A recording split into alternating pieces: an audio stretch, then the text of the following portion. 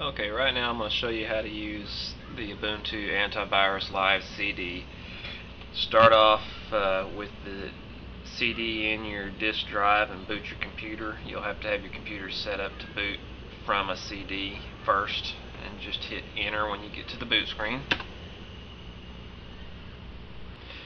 Okay, now you've got your live CD booted up. This is your desktop. The first thing you want to do is mount your Windows drive. So you go to My Computer, you're going to look for your Windows drive, and you should know what your Windows drive looks like. So let's go here and we'll mount our Windows drive. Now the next thing you want to do is you go to your location bar there. You want to highlight and copy that, minimize. Now we want to configure Wine. Wine is a compatibility layer for Linux. It allows Windows-based applications to run off of Linux. So we're going to configure Wine. Alright, now that you've got your Wine configuration open, you can go up here to Drives.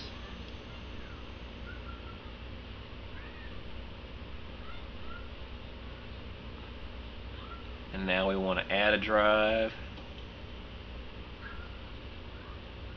And we'll leave our drive letter as drive E. We'll click OK. Now you want to go ahead and highlight that in the path, and we're going to paste what we copied earlier. That's now our Windows drive. We're going to click Show Advanced, and we're going to set that to a local hard disk. We're going to click Apply and OK. So now we've mounted our Windows drive in Linux, and we've also mounted it for Wine. So now we can go ahead and run our scans. First we'll run our virus scan with Avast Antivirus.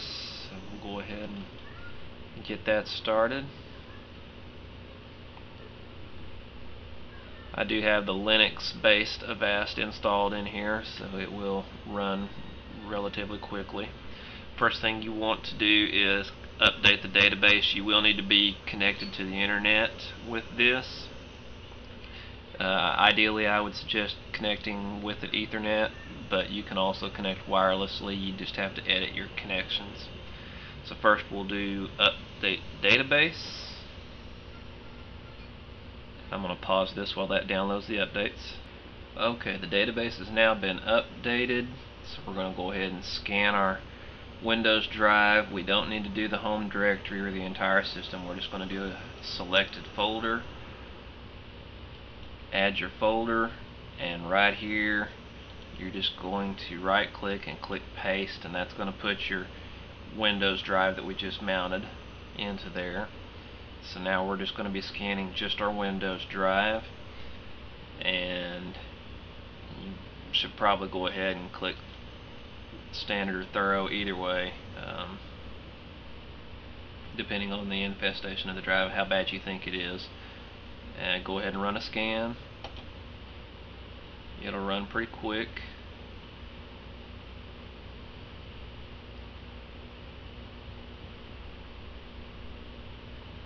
And boom, it just found a virus.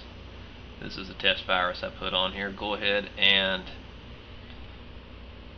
just do delete, and you can delete each individual virus as you find them, or you can make it delete every virus that it finds. I'm just going to hit delete, and it'll finish.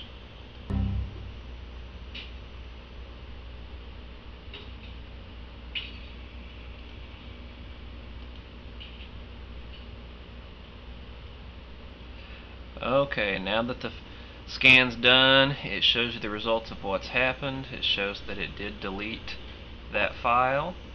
So we can go ahead and click close. Now we can quit. And now we need to scan for any malware and spyware. We'll use Malwarebytes anti-malware for that. So go ahead and get that started.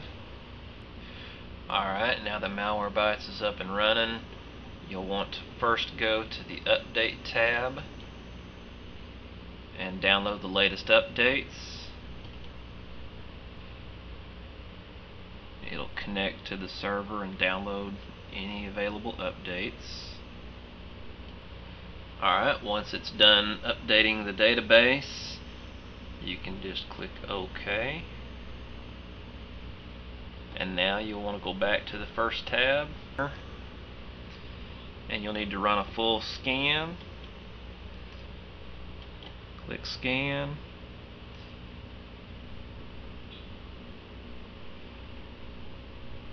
Now remember, we don't need to do the C drive because that's the fake Windows for Wine. We don't need the Z drive. What we want is our E drive because we set it for our Windows drive. Now we're just going to hit Start Scan and see what it comes up with. Okay, the scan's done. Took a little over an hour to scan the Windows drive. We'll click Show Results to see what it's found.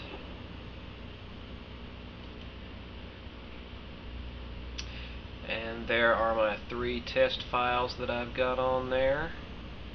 And it did find all of those, so let's get those removed.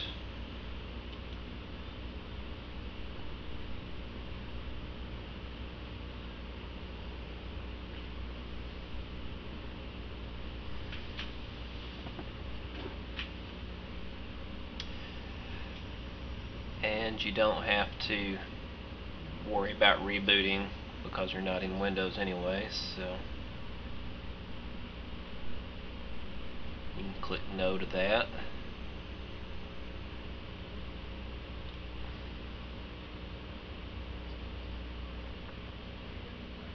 And now you're done. Your system's clean. I would recommend going through and running a Malwarebytes scan from within Windows itself just to clean up any stray registry